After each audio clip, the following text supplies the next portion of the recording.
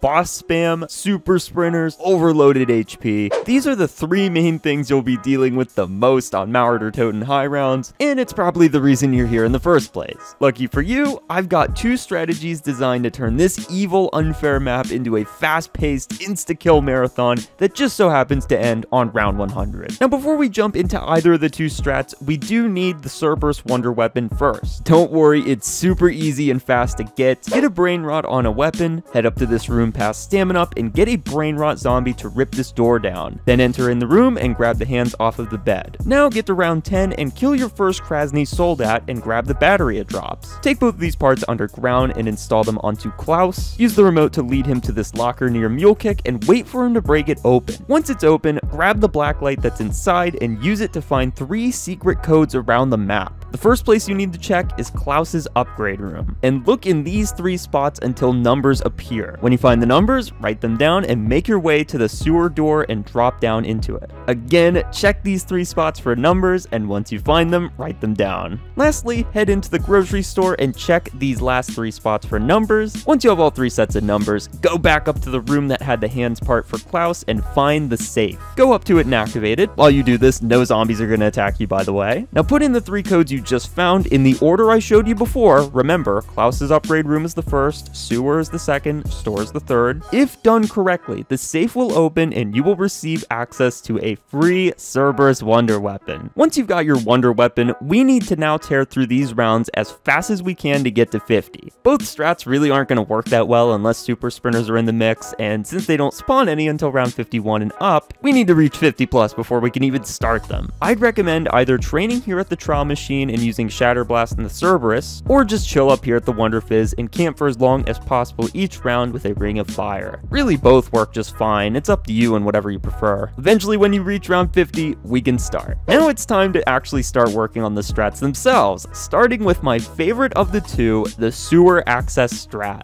Here's what it looks like in action. It's very high octane, gets you tons of kills, flies through rounds very fast, and overall is not that hard to learn. However, I will say this, no matter what map you play, you'll need to practice these strats a lot to get them nailed down. Cold War's a tough game on high rounds, so take your time to practice these strats a little bit. Anyways, if this strat interests you, here's what you'll need for it. A fully packed Cerberus, a War Machine, a Ring of Fire, also have a weapon with Shatter Blast, and you're gonna want some Semtex with you as well. And this is the most important thing, you 110% have to keep the door in the sewer access room closed.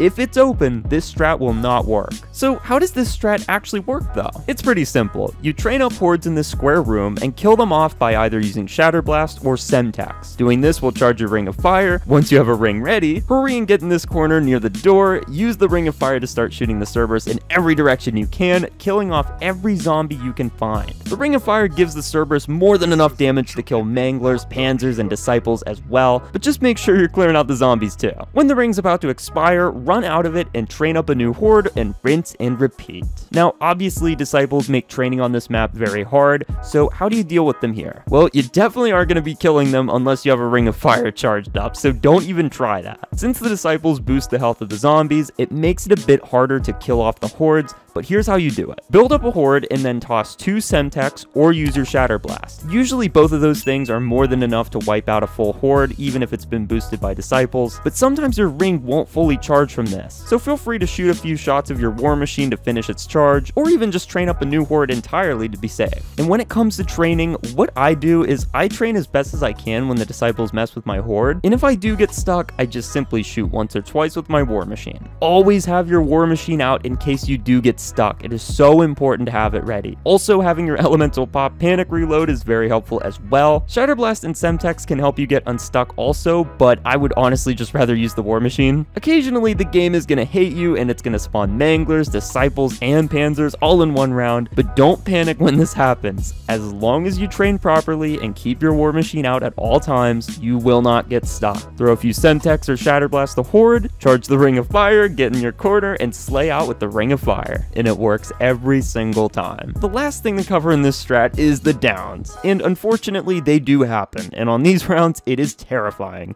but let's try to make this as manageable as possible. Firstly, try to revive yourself using quick revive by shooting in the horde with elemental pop. If you're lucky, you might save a soft res. Once you're back up, immediately throw a decoy and get up that rappel rope ASAP. Then what I like to do is I get my armor first by going to the PAP area, just because I feel way safer with armor on these rounds even without perks. Then I go to the Wonder Fizz, go up the rappel rope, throw a decoy immediately, grab all your perks as fast as you possibly can, then head down to the rappel rope to Klaus's room and make your way to the workbench. Throw your last decoy, rebuild your soft res and your decoys, and keep in mind on your way through the sewer access there actually is an armor station there, although it is a little risky to use mid-round. But yeah, that should just about cover everything in this strat. Like I said before, you're gonna need some time to practice this one, so don't feel discouraged if you can't seem to get it right. It takes time, it takes patience, but once you've learned it, it'll probably be your favorite high round strat on this map. So good luck. And now for strat number 2. Admittedly, this one isn't as good as the first strat in my opinion, but I actually just came up with this a few days ago myself. This strat is geared towards those who want a full camping based strat rather than training. It also works with regular guns, although I certainly would not recommend it. Train at the trial machine below the Wonder Fizz, get yourself a ring of fire charged, then run to the barrier in the alley that leads to Klaus's rappel rope, and then camp there with a ring of fire as long as you can. The footage you're seeing right now is with a crappy SMG from a challenge video I made, but if you're using a Cerberus or hell even a ray gun, this would work so much better. You just kill off the round as much as possible with the ring, then when it expires, pull out your war machine and kill off small groups of zombies that come into the alley with you. You should be able to squeeze at least 1, maybe even 2 rings of fire out of the 12 shots your war machine has, so use it sparingly. Once you charge a ring, activate it, and keep slaying out. Sometimes panzers, manglers, and disciples are gonna spawn behind you, and if this does happen, just try to kill them with your Cerberus and the ring of fire if you can, but obviously if you're getting overwhelmed or taking massive damage, just get out of there, use the rappel rope behind you, and run all the way through the sewer access. Once you get to the rappel rope there, just go right back up to training at the trial machine. Now keep in mind, on the route that you take to the sewer access rappel rope, there is a crafting table that you can use to get new war machines at the end of every round, and you can always grab some armor if you need to in the sewer access. To kill hordes when training, use your Semtex or your Shatter Blast, and disciples are annoying here, so make sure you have your war machine out at all times just in case you do get stuck training. The final thing to note would be how to recover from downs, but it all depends where the down took place. If you went down camping here, then try to res with quick revive by shooting into the horde with elemental pop, or just use the soft res. Then use the rappel rope behind you and throw a decoy at the workbench so you can get a new soft res and maybe new decoys. Then buy some armor in the sewer access, go up the rappel rope, go to the Wonder Fizz, throw a decoy, rebuy your perks as fast as you can. Now if you went down while training near the trial machine, go grab your armor near the pack bunch first, then go up the Wonder Fizz rappel rope, throw a decoy, rebuy your perks, and then go get a self res from the workbench underground if you need one. Like I said before, I just built this strat myself a few days ago, but I did get to 100 on my first try using this, even without the wonder weapon, so feel free to give it a try if you're struggling with strategy 1. And those are the 2 strategies you can use to break through 100 here on Mauer Der Toten. I've used them both myself multiple times, and I would highly recommend either one,